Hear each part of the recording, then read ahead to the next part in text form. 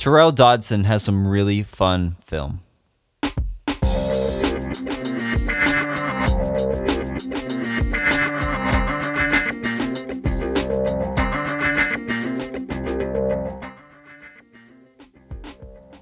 Hey 12s, welcome in. Today I'm looking at one of the Seahawks' most recent signings, Tyrel Dodson. Dodson entered the NFL undrafted out of Texas A&M, and after playing behind some excellent linebackers in Buffalo, he finally broke out in 2023. I'm sure that you've probably heard this by now because literally every article I've read mentions it, but he was PFF's highest graded overall linebacker last year. So let's jump into his tape. Dodson is going to be a menace on all the blitzes and stunts that Mike Macdonald loves to run. Let's look at this play that highlights that in Week 9 against the Bengals. Here the Bills are in a simple cover one man look, with the safety actually shaded towards the passing strength, or really just shaded towards Jamar Chase to provide extra support. Dodson here is on a blitz as the Bills aim to bring 5 rushers. Before you correct me and tell me that the other linebacker, who in this case is Dorian Williams, is also rushing, he is actually in man coverage on the running back. In many blitz looks, particularly man blitz looks, whoever has someone who could add on to the protection, like this running back, he could, help in pass protection. The linebacker in this case will use the green dog technique. This is a rule that says if your man assignment stays in a block, like we see in this clip, you actually need to blitz or add on to the pass rush because you no longer have someone to guard. This allows the defenders to regain the numbers that they want on the blitz and doesn't allow the offense to really do a good job of blocking it up. Here, however, Dodson decides that all of that doesn't really matter and he doesn't need the reinforcements. Faced with just the running back of Joe Mixon, Dodson seizes the opportunity and shows off his power to get the hit on Burrow. This almost leads to a pick. This shows off Dodson's speed and power, and is such an advantage when, as a defensive coordinator, you can trust your linebacker to win quickly against a running back. This next clip shows both the strengths and the weaknesses of how Dodson gets after the quarterback. Here, in the infamous game just this last year against the Chiefs, Dodson is set up in a similar pressure with 5 rushers and a cover one man look on the back end. Dodson creeps up to the line of scrimmage and basically lines up as the 3 tech on this play. Here we see one of the weaknesses in Dodson's passing game, where he doesn't really have enough power to beat guards one-on-one. I don't think that this was an intentional stunt for him to loop around like he does. To me, this just looks like Dodson is freestyling. He knows that he can't just bull rush the guard by powering into him, so he looks for another way. Here he shows off one of his pass rushing strengths, however, because he's really good at ad-libbing to his pass rush and really getting after the quarterback as they start to escape the pocket. Dodson isn't the type of linebacker that you want blitzing every time, and he's definitely no Micah Parsons, but he is a useful player in design blitzes and stunts if you can scheme up a favorable matchup. I expect Mike Macdonald to use him as a blitzer plenty, and he will be a very productive player getting after the quarterback when asked. So what about his run defense? Well, Dodson defends the run in a very similar way to how he rushes the passer. Let's look at this play from the same game against the Bengals, which shows how Dodson defends the run. The Bengals are running a pretty simple RPO, with the run call being GT counter. GT counter is a very simple and effective run play. The idea is that on the front side of the play, all of the down linemen will down block, taking the gap to their right in this case, with the backside guard and tackle pulling to pave the way. For the backside edge here, the Bengals use the threat of the QB run game to take care of this player and effectively block him. Burrow is reading the edge, and if the edge crashes down to tackle the back, he will keep the ball. Here the backside edge does not crash down, which allows Burrow to hand it off. If we go back to the start of this play, we can see that the Bills seem to have a numbers advantage in the box for the run game. Counting just the players in the run fit, or the players that the Bills have dedicated to stop the run, the Bills have 4 down linemen and 2 linebackers against the Bengals' 5 offensive linemen. This should be winning numbers for the Bills, but the read element of this play allows the Bengals to steal back the numbers advantage that they have, and now they basically have enough linemen for each Bills player, with the edge being occupied. But here, Dodson does a great job of winning this rep, despite the Bills not being in a great spot to defend this. As you can see, the entirety of the left side of the Bengals line goes gap down, and they leave the edge on the strong side for the pullers. On a chalkboard, the left guard would probably get off of his double team faster to get the backside linebacker, but that doesn't happen on this play. Still, the Bengals should be in a pretty good spot to get Mixon into space and give him a chance to pick up a solid gain. Jonah Williams, the right tackle for the Bengals, is coming around and hopes to be able to kick out Dodson to build the hole for the back, but he just isn't able to land the punch. Dodson does a great job of ducking underneath the blocker and getting the tackle for just a short gain. Dodson does not stop the run the same way that we have seen B-Wag do in Seattle for about the past decade.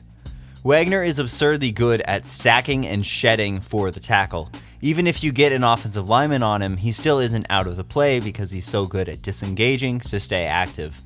I'm not going to say that if you get a big guy on Dodson that he's useless, because he's not, but this is definitely something that he's not going to build his entire run defense portfolio on the same way that Wagner has. On tape, there are definitely plenty of plays where he does a good job of engaging blockers and filling his assignment, but he primarily wins by going around blockers, not through them. In the Eagles game, Kelsey bullied him all day. As you can see on these plays, Dodson doesn't have the weight and play strength to hold up against Kelsey. I'm well aware that a Hall of Famer dominated you is really not a knock for a guy that you have on a cheap deal, but it's definitely something to be aware of. Stylistically, he's more of a gap shooter who needs to win with his athleticism and his speed than someone who thrives on engaging linemen and winning. The trade-off for this lack of play strength is, in my opinion, his high-end range. Range is a term usually used for safeties, like Earl Thomas had some of the best of all time, and it refers to how quickly you cover the entirety of the field from sideline to sideline. But I would argue that Dodson brings range as a linebacker. I can't tell you how many times in watching his film he would be the backside pursuit guy to go make the play, beating the safety there. Let's look at this play to demonstrate this, with Dodson running nearly 30 yards to make the stop on this screen. When Burrow throws the screen, Dodson is at the far hash at about a 7-yard depth off the line of scrimmage. He not only is able to move fast enough, but takes the perfect angle to stop Mixon for just a 4-yard gain off this well-blocked screen. Numerous times on tape, this guy was the guy who came in and was the cavalry and saved the day. This shows his pursuit speed, his high effort, and his great understanding of timing and angles to make these plays so consistently. This range is one of the things that I think the Seahawks have been lacking at linebacker, with a declining Wagner and a young Brooks who is more of the thumper type linebacker instead of the rangy guy. I can't wait to watch Dodson dismantle all of these wide zone runs that Shanahan loves with all of his athleticism. Linebacker coverage has been one of the many Achilles heels of the Seahawks defense recently. Dodson's coverage grade on PFF ranked 3rd out of all qualifying linebackers in coverage. But I'm sorry, I just really don't see that on tape. Don't get me wrong, Dodson is a very capable coverage linebacker. He does an excellent job in his zone drops of feeling out routes behind him, and even has some highlight plays like this pass broken up, or PBU, against AJ Brown. He is absolutely a plus coverage linebacker, and when complemented with his run defense, that makes him a really complete player. But I just don't see an elite coverage linebacker. I don't mean to start a war in the comments or get a bunch of you unsubscribing, so I am going to keep my comments brief, at least for this video. The accuracy of PFF grades varies by position, even they will tell you that, and linebacker, in my opinion, is not graded very well. It is difficult to factor in what linebackers were asked to do on the play when grading them. The role of a linebacker in coverage ranges from buzzing to the flat, which is generally pretty easy and honestly doesn't take that much coverage skill at all, to playing man coverage with no help on Travis Kelce.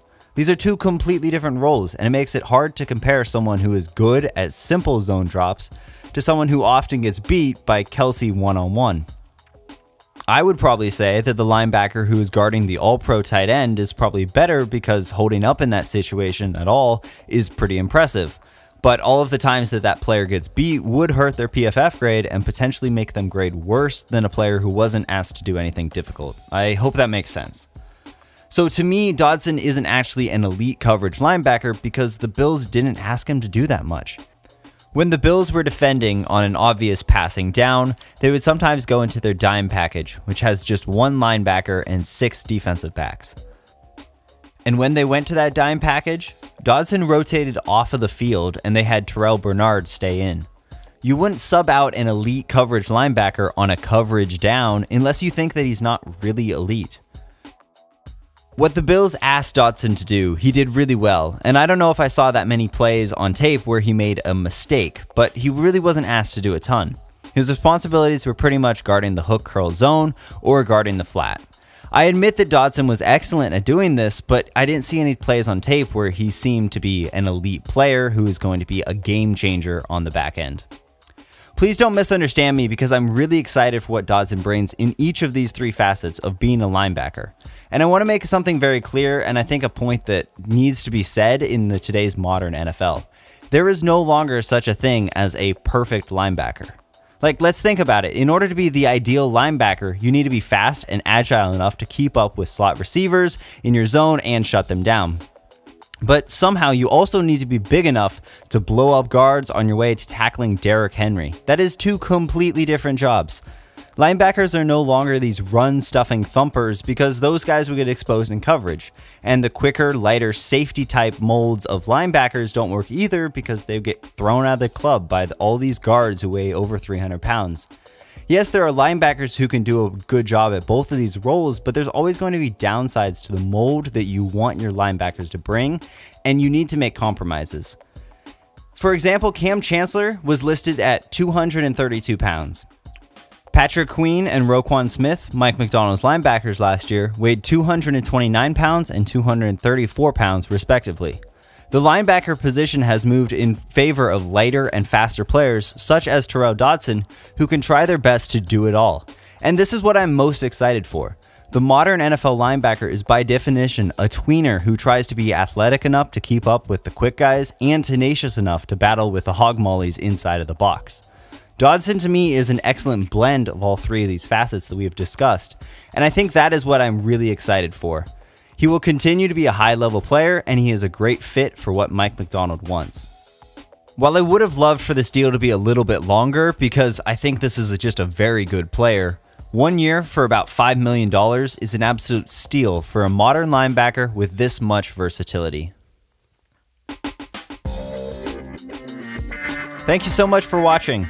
Let me know in the comments what player you want me to break down next. I think my next video will probably be a free agent grading video where I go through the film of all of these guys that the Hawks have gotten and talk about their strengths and give the signing a grade. So please like and subscribe so you don't miss that, and I really appreciate it.